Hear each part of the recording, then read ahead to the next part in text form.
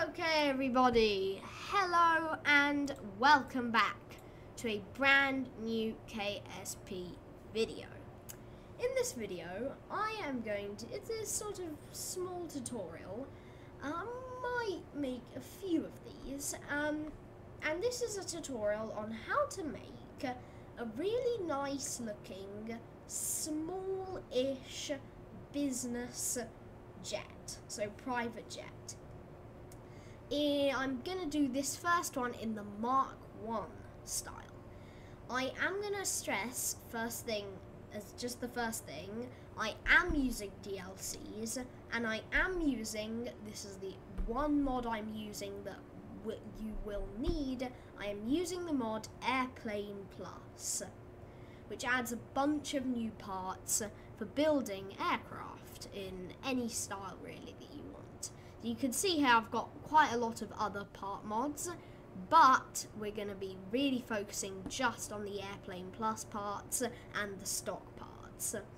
So I hope I don't miss anything. And in any case, let's begin. So, in the Mark 1 style, we can either use this, a very, very sleek, which is one of the stock spacecraft parts. We could either use this, but this is more designed for hypersonic and other, like, more space-planey designs. Airplane Plus has this cockpit, though, which is a very nice alternative, which I think has a very, very similar mass. Yes, it does. And this alternative is proper business style. In fact, it says literally here, business cockpit.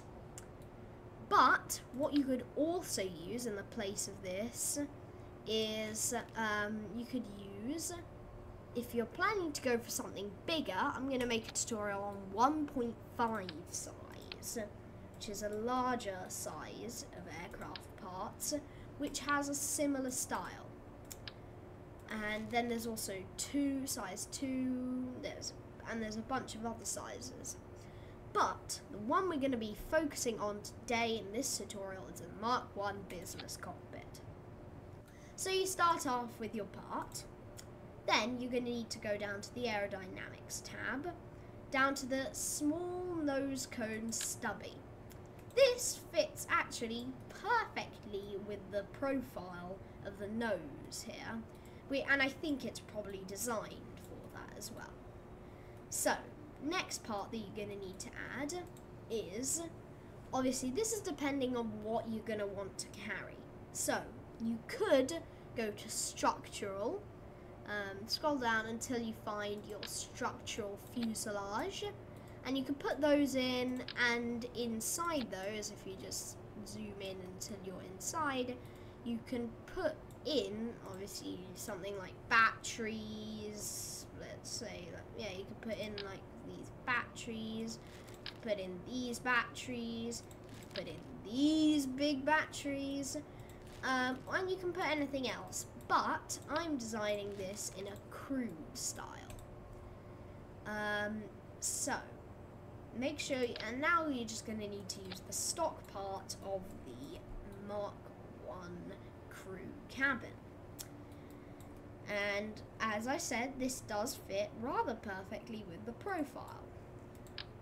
We can continue to add as many of these as you want, but I settled for 2 here.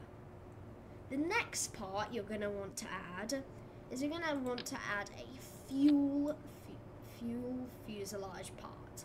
Just liquid fuel. Just liquid fuel. So now that we've added that, we can choose which tail connector we can have. And this is depending on your style, because I quite like this, because what you can do is you can add these nice tailplane bits quite easily, and then add this, and this looks already quite nice. But in the proper style of a jet, you should use tail connector B. Now I don't know why this is. I think it's probably a glitch in the game, in the mod, but for some reason the texture is completely white here, and doesn't have any detail, which makes it stand out not very nicely with all the other parts. So, still, we are going to need to use it. So we've got this down. Next part we're going to want to do is, next part we're going to want to add, is to add a canard or a tail fin.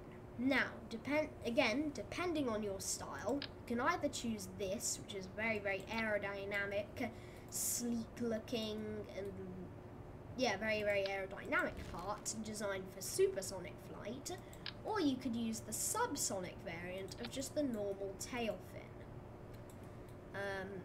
And I would suggest offsetting the tail fin slightly down into the tailpiece. Next part you're going to want to add is another set of 2 tail fins. And here you're going to want to add them here, but making sure that you have no snap, so it's in this circle. So what you're going to want to do is rotate this down to the right angle so that it doesn't look weird. Then depending on how you do this, you could angle the wings a bit or angle them up or down, but I choose to angle them usually just a little bit up. Even that's too much already. And this just makes it so that when you've got all your engines running, you don't have problems with how everything works. Now I suggest, which is something I haven't done actually, and I've just reminded myself now, is that for all of this build, you keep into your head your aerodynamic overlay and your center of mass overlay. Your center of thrust is not going to be important for most of the build. So, you've got all of that. And now you can see you've got a very nice tail design here. Obviously, as I continue to elaborate, always adjust it to how you want it to look. So the next part we're going to need to add is, and this is very, very subjective, so you can really go anywhere with how you want this to work. But what I decide for my main wing is I usually use, if I can find it, there it is, I use the FAT-455 airplane tail fin. This is meant for Mark III large space planes. But here what we can do is we can use it to our advantage. We can, because this is a rather large part and our aircraft is rather small, we can offset that nicely. If you just give me a moment, you can offset it nicely to make it actually look like a wing, and it already has control surfaces built into it. Now, I don't know why my aerodynamic overlay isn't updating to the fact that I've now placed this part down. But, in any case, here we are. Now here, you're going to want to deactivate yaw and deactivate roll. Here, you're going to want to go into the controls, deactivate and just deactivate yaw. Here you want to go and just do roll and pitch. And here I suggest you put the authority limiter to full, and here you just keep the authority limiter how you want it. Here, reduce it to 20 degrees. Now, once you've done all of that, it's time to add just the little finicky bits that aren't completely necessary. But, apart from this bit, got all the KSP and Stellar extended parts here, but, and your part list won't be as cluttered, but here you want to go down until you find this, the J34 Chevron high pipe bypass turbofan engine. Now this is a very, very small jet engine, as you can probably tell. But this engine I would like you to place at the back of your craft. Now this now makes it so that looking on, you can deactivate your views just so you can get a better observation of what it looks like. This gives it a really, really proper private jet feel to it. There is another way to do this, apart from by using these. What you can go is into your if you just want to use stock parts, you can go to your aerodynamic tab, and you can get the engine nacelle. Add to the front of this a circular intake, and to the back a Weasley turbofan engine. This provides a nice engine pod. This I suggest for larger and more, what should I call it? Just larger and longer designs, because doing all of this, even though it keeps a really, really nice profile, as you can see, doesn't really work. So if you have Airplane Plus and you are following everything like I've done, then I really suggest this, the chevron. Offset it, as usual. Rotate it.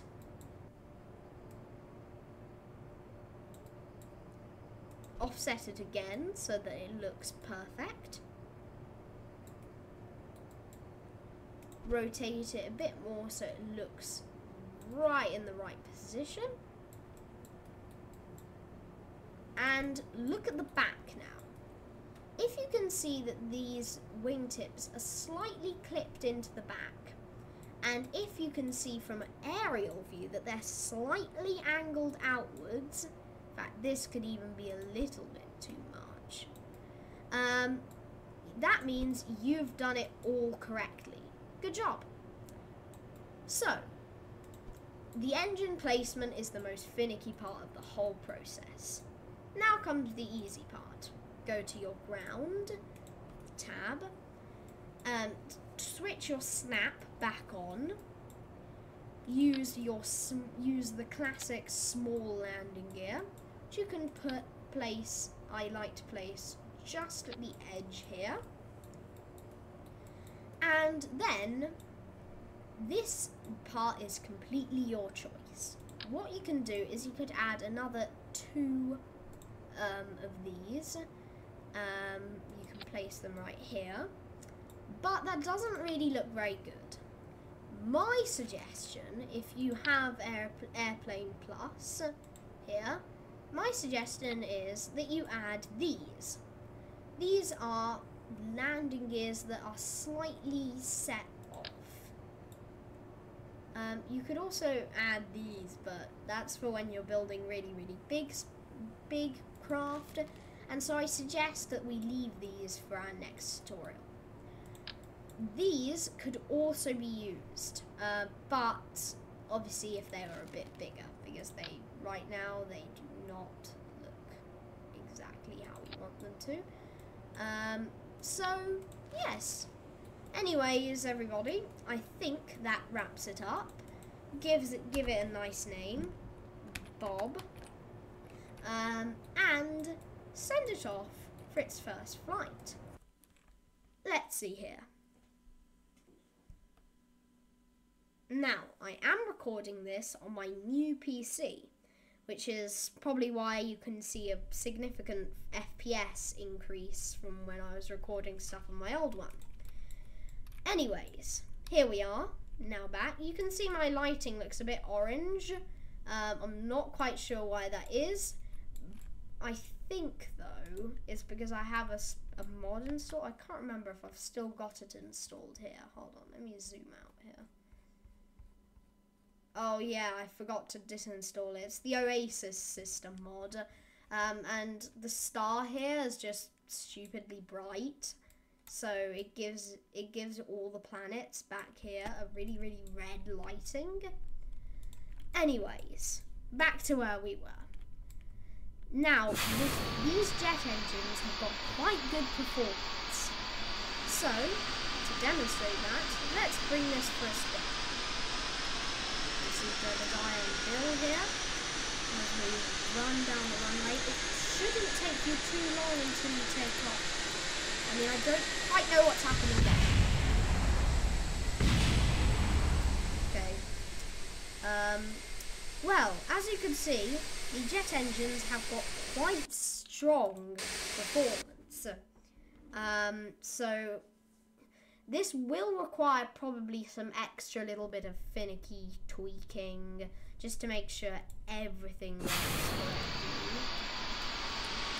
And sometimes if you're cruising or if you're just flying normally, don't activate the engines to their full potential, because they are quite powerful for the size of craft that you're building. If you're following this profile, there we are. Oh, hey, whoa, no! As you can see. Anyways, with this bit of a failure and my impudence to not stop recording, I will finish this video off on this interesting note. I hope this works for all you guys, and I will see you guys in the next video.